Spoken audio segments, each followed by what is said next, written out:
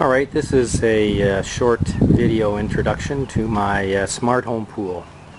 I thought it would be a good idea to automate the pool because there's various steps to turn it on, heat it, change it from hot tub to pool, etc.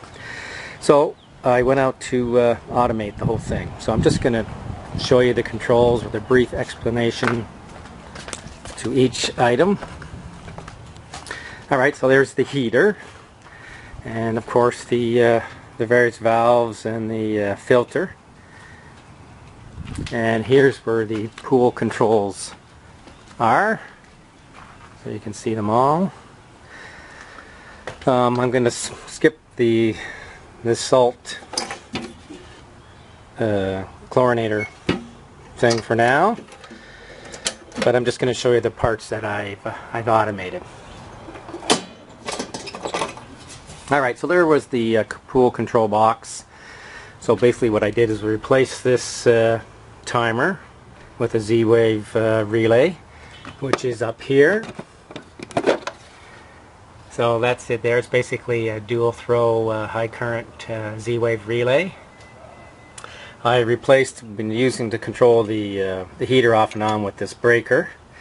When there's nobody here for 6 months, the pool still needs to run, but I turn off the heater. But now I can do that with this Z-Wave relay here. And I control the valve settings here for the hot tub, or for the spa or pool, with these two Z-Wave relays here. And those two relays that I just showed you, instead of manually having to turn this valve and this valve, it's all controlled with the various Z-Wave devices. So I would just go through a couple processes here that you can do manually by pushing these various Z-Wave smart devices with your phone, but I'm just going to first show you on here. So I can turn on the pool. You'll hear it come on, I think. Alright, so now that's the pool on. And the heater right here, which isn't on, it's off now. I will push the heater switch. Alright, and that should be coming up. Oh, sorry, didn't click. Let's try that again. It's kind of hard to get with your...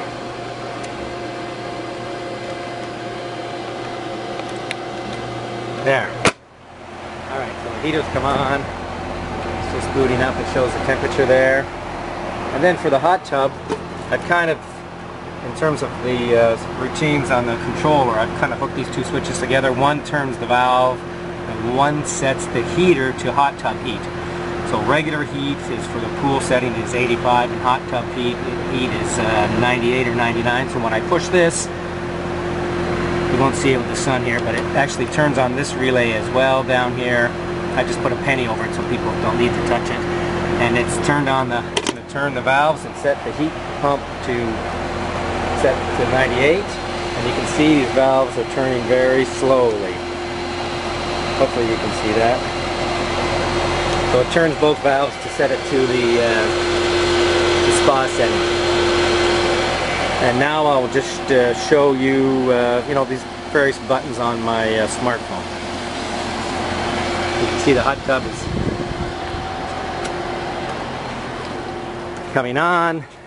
So that really saves a lot of steps. Before I'd have to go turn on the pool pump, set the heater, turn on the heater and set it to the hot tub setting, and then turn those two valves for the spa setting. Now I just push a button, or it does it automatically. And I've also set it to just shut it off after 3 hours automatically. And now I'll go to the settings on the phone. Alright, so I just wanted to show you these devices on the phone. Alright, so I've got the hot tub here, and that turns the two valves. If you turn that on, this is the hot tub heat. This sets the control panel in the heater to hot tub, which is preset to 98 degrees, and when it's off, it uses the preset of 85 degrees. That's what I keep my pool at. Alright, and then down here is the pool. I also have a pool light. That's very simple. It's just a regular Z-Wave AC switch. But the pool pump is here. This controls, right now the pool is on, so that's the pump for the pool and hot tub. And right now that is on, and that's just controlled with that big dual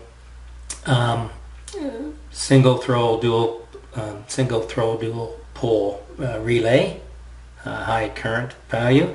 And then this is the pool heater, so I can turn that off and on, automatically or with the phone.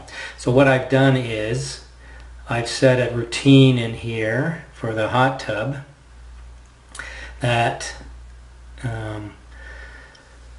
so this is a routine that the first routine is just turns it off after 3 hours. So whenever you turn it on, if you forget to turn it off after 3 hours, it's going to shut off the hot tub. And when you turn on the hot tub, I've paired the various switches together. So the hot tub comes on, it makes sure the pool pump is on, the heater is on, and it sets it to the hot tub temperature. And that's what these routines do in here. And then I just, just to double check, I have it go off in the morning, just in case the pool shuts down itself. There's a separate timer that is part of this routine, to shut it down so you're not heating up the pool or the hot tub when it comes on in the morning under its regular timer. And then under that, so that's a good point. The regular timer is here, so you want to run your pool 8 hours a day or so. So I just have a schedule here that I run it. So the pump is on in the morning and comes on around 8:30, goes off around 6, something like that. And that's pretty much it. So I'm going to cover these, each of these Z-Wave automation devices and how I hooked them up in separate videos. Alright, so I just wanted to cover a couple more things before I ended this introduction into my smart home pool automation. So the three or four devices are, again, this device here controls the pool pump with a dual high current relay. This device here controls the heater through a 24-volt interface, and this device, the two devices in here, cover the hot tub valve, the powered valve, and the switching the control panel to set for the hot tub temperature. Now I could have fit all of these devices inside this panel, but of course this panel is a steel panel, and then of course I would have had to extend the antennas somehow, or it just wouldn't have worked in there, so I just went with separate panels. So I'm going to cover all of these devices in separate videos in more detail, exactly how I hooked it up for you smart home people who want to see how these devices work. And just one more thing I wanted to show you. So something else that was covered in other videos, this device here is this is my water main, and I use Econet, which is our own device, to shut off the water in the case of a leak. And I'll just push the button here so you can see it in action. And then I also used our old version of the same valve robot. I use that for an irrigation system setup, so I can kind of have a smart home irrigation system I can control with my phone. So I'll be covering all these devices in more detail in videos in the future. Thanks.